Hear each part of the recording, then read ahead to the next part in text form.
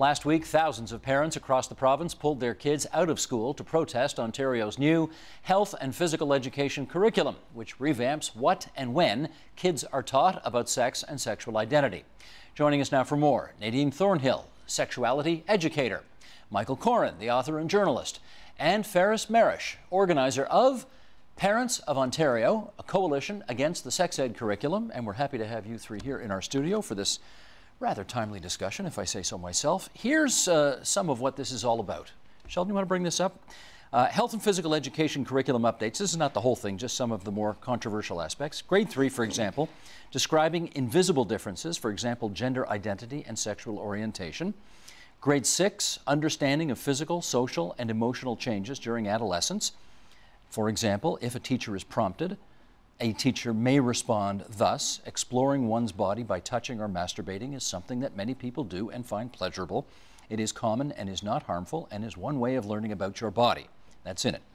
Grade 7, importance of consent and discussions about delaying or abstaining from any genital contact, including vaginal, oral, or anal intercourse. Okay, these are some of the sort of more controversial aspects that have been discussed. Nadine, what do you think is important about these changes? I think these changes are important for a few reasons. So in grade 3, when we're talking about describing visible and invisible differences, I don't want people to get too caught up in the word describing. We're not going into, gender identity theory or anything to... Just explain what that is. Gender identity theory would be, talking about how people may identify differently from the sex that they were assigned at birth. Basically, what we're teaching kids is that, there are different kinds of people in the world. You may be able to observe those differences or not, but regardless of whether someone is different from you or the same as you, these are all human beings and they all deserve to be treated with respect and acceptance. Transgender, transsexual, all of these issues, that's not till grade 8 from what I understand. That's not until grade 8. Okay. Yeah. Ferris, to you next. What do you find problematic about what was just read out? The real problem is in the application of the theory. All what we read was beautiful, and I think it's needed, but when it comes to describing it, and I kind of differ with Nadine here, because the way it's going to be presented, it's not just going to be black and white. It's not abstract and pure science. These are children here. When you present information to children, you have to use tools, you have to use visual aids, you have to kind of convince them, because they will be asking questions. It's not just about, the body part is called such and such. They want to know how it looks like, where is it used, what does it feel, I have an educational background, and I know when dealing with children, it will never stop at just the words. They would want to know more, they would want to explore, they would want to feel. And that's the problem that I have with What is the problem with that? The problem is we're introducing them to exploration of sexual content, sexual ideas, and even, when it comes to body parts in grade 1. How are we going to teach this? And if we want to talk about, as it says in the curriculum, we're going to say penis, vagina, vulva. How is it going to be taught? What kind of visual aids are they going to be using in those classes? And if the kid or the student wants to know more, wants to explore more, how far are we going to go with it? Okay, Michael, your issues with any of this? No, I would say one thing. I'm sorry, but when you said all this is beautiful, what was written, I've covered some of the demonstrations that have taken place, and I've been to the Facebook site, and you may think that, and I believe you, sir, but a lot of the people who are involved in this think that is vile. What was written up on that screen, they reject completely. How is it being taught? By teachers, by people who spend their lives with these children, loving them and caring for them. There is nothing intrusive here. A lot of this stuff the kids already know. A part of it's about protecting them from abuse, so they can say, I was touched, perhaps, and it was wrong. These concepts, look, I don't want to be too personal here, but you really think at the age of 11 and 12 that masturbation is unknown to them. We've been told by organizers of the campaign against all this that they're being instructed. That is a total lie. They're being told it does occur. You don't have to be ashamed. Not encouraging you. We're saying it's common, it's real. We have been told that this is to try and indoctrinate people into homosexuality. Look, it's hard enough to get kids to do their math homework. Seriously, there is, and I have to say this, the elephant in the room, there is a great deal of homophobia involved in this. I've seen it up front of what happens. There's a lot of personal animosity towards the Premier of Ontario, partly because of her sexuality. There's a lot of hysteria and misunderstanding. And there are people also, and I've interviewed enough of them, who simply have not even looked at the curriculum. Sometimes, though, the notes from it that have been given out by people who are not being completely genuine. Okay, tons to unpack there. Let's see if we can do some of this. Ferris, the issue of homophobia among people who believe as you do, that this is not right.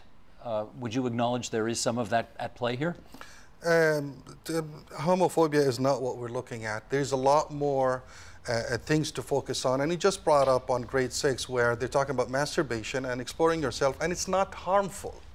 And you know, we claim, or the ministry claims, to have a lot of researches about behind this curriculum. And when I see a statement to grade 6 and the teacher is telling them, you know, you can explore yourself and it's not harmful. Well, we know there are a lot of researches that says masturbation is harmful when it goes beyond a certain level. What guarantees you when you're opening the door? It's psychologically harmful. It's an addiction. A kid that's going to start indulging in such activity, do you think they're going to stop at masturbation, or they're gonna well, allow me to finish, please. They're gonna get even more and more charged and start becoming sex offenders. We have a case that happened in UK in November 24th, 2015, in a 13-year-old boy, after having that class in the UK, he went around and he asked one of his classmates to sleep with her. She said no. What do you think he did? He was courteous? No, he was charged up. He took her in an isolated place in school and he raped her. Although, where was this in England? I can share with you that like article. Okay, but bottom line here, she did say no. I want to point out that she was trained to say no. However, because he was so charged, he did not listen to her no, and he raped her. Let me ask Nadine. That's an example he's putting on the table. How frequently does that happen? Infrequently. So if we look at statistics, if we look at statistics put forth by the World Health Organization, if we look at statistics put forth by the Centers for Disease Control, if we look at statistics put forth by agencies that study the effects of sexual education on a broad societal level, yes, of course, there are isolated incidents where there are people who still commit sexual assault, who sexually abuse children. But if you look at it globally, the overwhelming majority of people who receive comprehensive sexual education delay sexual initiation. Unsupported. They have better sexual health outcomes. So we're seeing people are more likely to use contraception and practice safer sex when they're given that information. Do you think, though, I do see in the document that delaying sex until you're ready for it is one of the things that teachers are permitted to say. Encouraged to. It's encouraged, yes. Do kids actually do that? Yes. They do delay. Yes, they do. Based on the advice of adults. And based on the advice of adults and based on having all of the information. So I think that it's a misconception that if you introduce concepts of sexuality to youth, that they will not stop. Those feelings you're talking about absolutely exist, and they're very common and they're very normal. But not talking about it does not make those feelings go away. Let me follow up with you then. Would you acknowledge there is a difference between teaching about sex and promoting sex? Absolutely, and I don't think this is teaching, because you have You think adults. this is promoting? This is promoting, absolutely. I'll tell you why. Because there are adults that are not able to control themselves. There are adults that indulge in this, and they're not able to deal with it properly. Now you want to tell a grade 6 student that it's pleasurable. Go ahead and enjoy it. It's normal, coming from a trusted source, which is the teacher. You think they won't find that and out? they will find that out, but I would love to imagine a classroom where the teacher is sitting down with 20, 30 kids, and we're talking about masturbation. There are resources that whether they're used or not right now, there are resources that are out there that we can, we all receive in our emails that talks about using vegetables to try masturbation, or doing this, or what kind of a classroom would that be? Is that in the curriculum? No. It's not in a curriculum, but it's a resource that will be used. Did we all hear last year at TDSB? This is fantasy. This is hysteria. Sir, at TDSB, there was a poster hung in one of the classrooms, how to give a good oral sex. It was there for weeks before students noticed it and took it down. Don't tell me it's fantasy. Teachers, I covered that story, teachers if I may. are biased, and they will go that far. I want to make sure everybody's getting equal time here. Michael, please. I have to say this. The coalition of groups opposing this, let's talk about who they are. I'm not attributing motive here, but people need to know this is not a faith-based organization. The Roman Catholic Church has said we accept this curriculum taught through a Catholic lens. The Anglican Church has said it's okay, United Church, many evangelicals. This is a right-wing fringe of the Catholic Church, very conservative evangelicals, and some Orthodox Muslims. I have to say this, and I mean no disrespect, but it's pretty rich when right-wing Catholics, with a history recently, still ongoing, of abuse, where kids did not have the resources to say no to people in authority, are saying this is a bad thing. A lot of this is purely, I mean, it's imagination, it's drunken hysteria. I don't understand the basis for it. The idea that one young person who commits a terrible crime was motivated by sex education. This curriculum is pretty standard in most of Europe, by the way. All right, let me follow up with you on this, though, Michael. The Avengers is a pretty popular new movie that's just out right now. I've seen it, took my kids to it. Everything was hunky-dory as far as I was concerned. However, we do have to allow for the possibility that other parents may make different choices because they think the content of the movie is too violent or whatever. This one-size-fits-all approach that the provincial government is bringing forward right now, would you acknowledge it's potentially problematic for all parents? I think there should have been more genuine consultation, and I think the government was a bit disingenuous, actually, in saying that it had. It's all been pushed into a stew of anger because of what has happened to one senior education minister. And there have been many accusations that this man wrote the curriculum, which we know he didn't. We know who you're talking about, yeah, the former deputy minister. Right. I mean, his name was over posters, most of the demonstrators that I attended outside Queen's Park, and there were thousands of them. It's pretty standard fare, but I do wish the government had consulted more.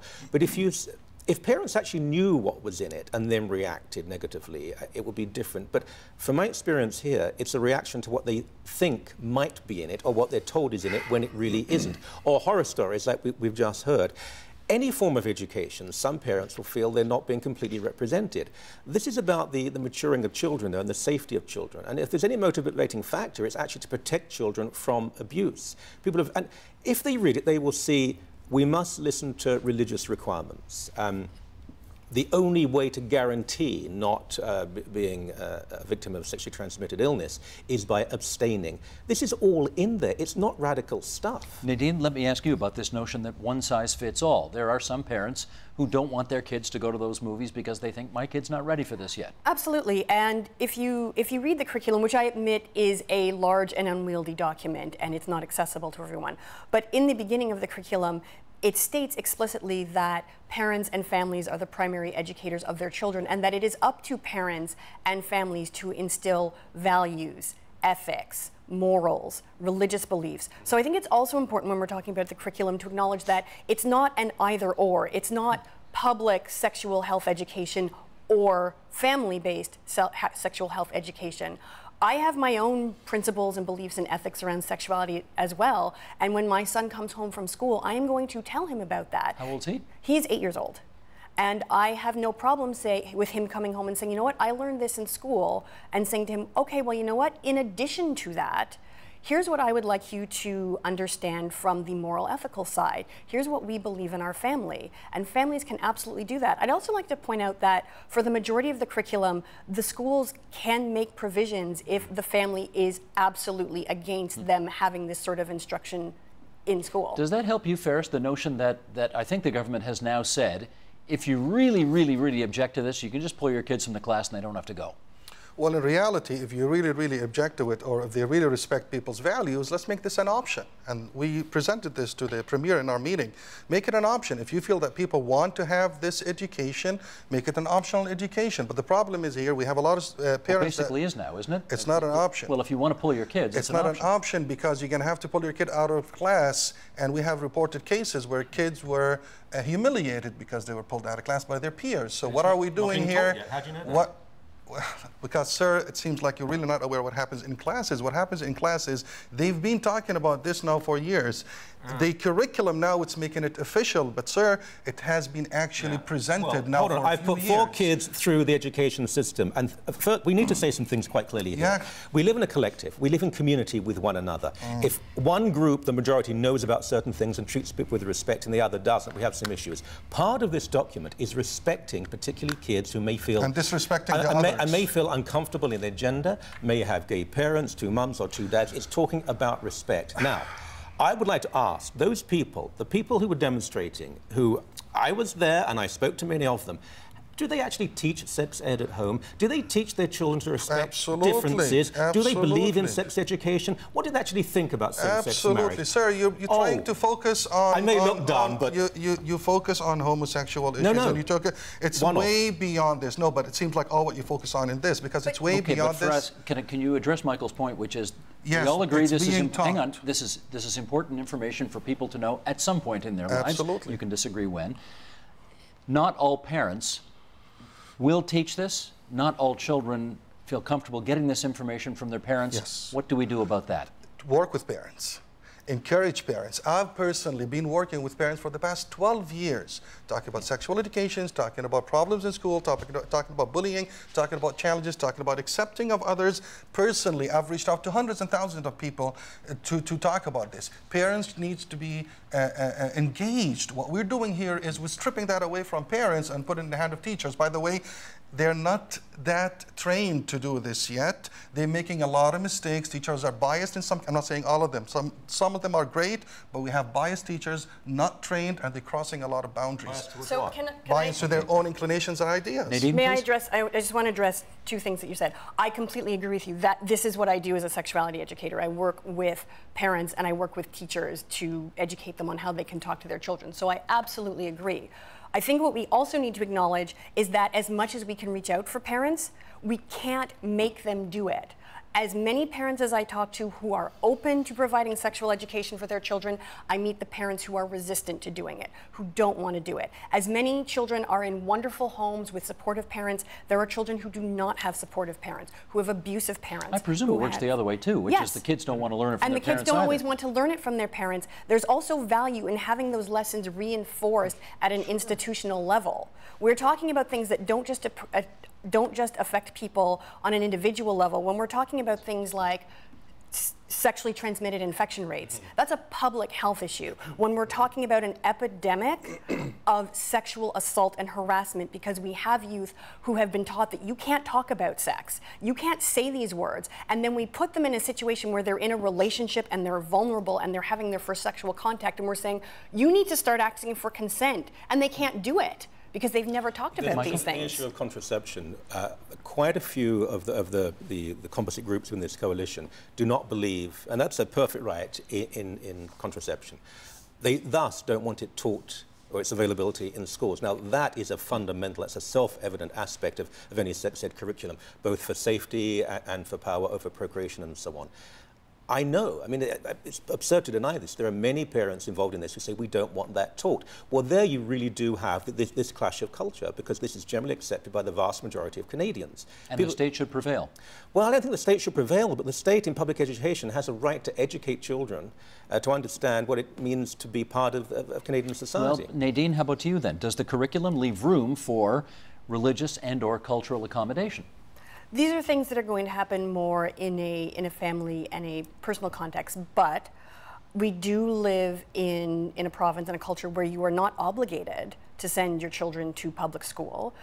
You do have options. You have options of homeschooling. You have options of private school. I will acknowledge that private school is not always accessible from a financial standpoint, but there are other options. You have options of supplementary education, so after-school programs, programs outside of the school system. Okay, Ferris, you met with the Premier, eh? I did. You met face-to-face with Premier Wynne on this. I did. And you told her all of your concerns. Yes, we did. What did she say to you? Well, I'd like to first challenge that this is accepted by the majority of Canadians, and this is what one of the things that we suggested is, if you truly believe that it's accepted by the majority of Canadians, let's have an open and fair survey. Well, in general, everything. Okay, I mean, because please don't get too far away from my question here, which was, what did the Premier say to you when you suggested to her you wanted to see some change? Yeah, what we asked for is a fair survey, fair consultation, and if it's truly accepted by the majority, then we'll have, we'll accommodate it. So what happened is, when we asked her, first of all, that our kids are being heard because of being, there's a conflict, as you mentioned, with some beliefs and some values. She said, okay, take your kids out of class. He said, okay, but they're being bullied and being humiliated out of class. She said, put them back in class. And it did not Did she indicate to you one way or another whether or not she was prepared to yield or change? No, she said clearly she will not withdraw. We asked for withdrawal. She said she will not withdraw. When we asked why, she said, because we've worked on this for 5 years. And our answer to that was, okay, since 2010 to now, how come there was no proper consultation? Well, she would deny that, of course. She says that there's never been more consultation on this issue in Ontario history. It's her word against our word. Let's prove it. We talked to a lot of trustees. They said never heard about it. We talked to a lot of parents. When they say 4,000 parents from 4,000 parents representing 2 million students, is that a fair consultation? And one more point was actually clear. When they were consulted, the information were not presented properly. So the details were not presented to parents. The questions were so vague, like, would you like to protect your kids from cyberbullying? Sure, I would. Someone's word against someone. So We've got a minute and a half to go. Michael. As for the bullying accusation, now, I can understand if 1 or 2 children are out of class, others might say, why weren't you there? When these young people were put out of class recently, they were the majority. So you're telling me that the majority are being bullied by the minority. There is a lot of smoke, sort of a fog around what is going on here. People need to look. Now, it is a long curriculum, and most of it is very boring. You know, the interesting stuff, if you like, there's not that much of it. But if people actually read it, they don't react, but they reason. They stop listening to people who are just being dishonest about the thing. And we need to ask fundamental questions. Do we believe in notions of equality? Do we believe in gender equality? What do you think they should do, their group? I think it's very difficult, but I think they should get a new leadership very quickly. I think they should listen to some of the church leaders who are being very responsible about this. They don't speak even for a majority within Christian and Muslim faith. They speak to a politicized group that's being used in some ways, I'm sorry, but being used in some ways for political reasons by some leaders. I've seen it happen many times before, and it's a strange coalition. I was even personally denounced by an Elvis Presley impersonator at the demonstration, so it is a very odd coalition. In our last 30 seconds, Ferris, if the Premier sticks to her guns, what do you do then? We're just going to keep fighting. I mean, we're going to reject it, we're going to protest, we're going to do, we live in a democratic society, and part of democracy is consulting with people, especially to sensitive that will affect minorities. We're talking about protecting minorities, and it seems like we're hurting a lot of minorities here. So if it's truly about protecting minorities, let's play it fair. Let's play a Canadian game of listening to everybody and finding a solution. And I'm pretty sure that we will be able to find Part of democracy is electing legislators to make decisions, and once the decision is made, you know, you get them unelected if you want to change the decision. If it's a couple of years in to change that, we will wait those couple of years and we'll change it. Nadine Thornhill, Michael Coren, Ferris Marish. Good of you all to come into TVO tonight for this debate. Much appreciated. Thank you very much. Help TVO create a better world through the power of learning. Visit supporttvo.org and make a tax-deductible donation today.